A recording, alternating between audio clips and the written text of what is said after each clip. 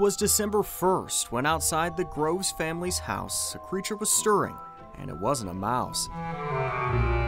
It's magic.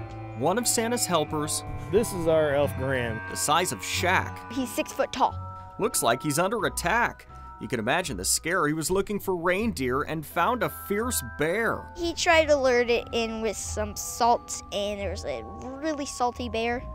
You know what I mean? And it started chasing him. Graham the elf has officially ditched the shelf. We had Elf on the Shelf in our house, and then Elf grew up. Rhyme time is done. This story's too fun, and this reporter is not a poet. He definitely knows it.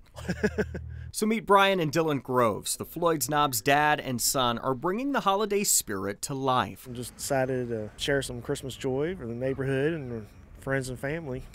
From the beginning of this month to the day an elf's work ends, they're putting on a show for all in southern Indiana. We get a lot of traffic, you know, pull in the driveway, take pictures, or slow down at the end of the driveway. Their huge Christmas display changes daily. One day, their elf on steroids is slaying a huge praying mantis. He had to put it down. The next, he's picking up the dog's you-know-what in the front yard without raising much of a stink. And my dad didn't want to clean it up. I didn't want to clean it up. That's gotta earn him a spot on the nice list, right?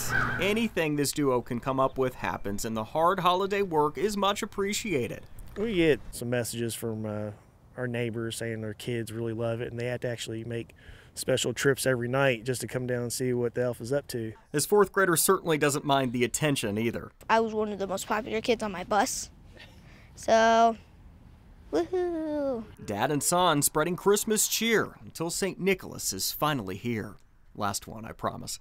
In Floyds Knobs, Chris Suter, WDRB News.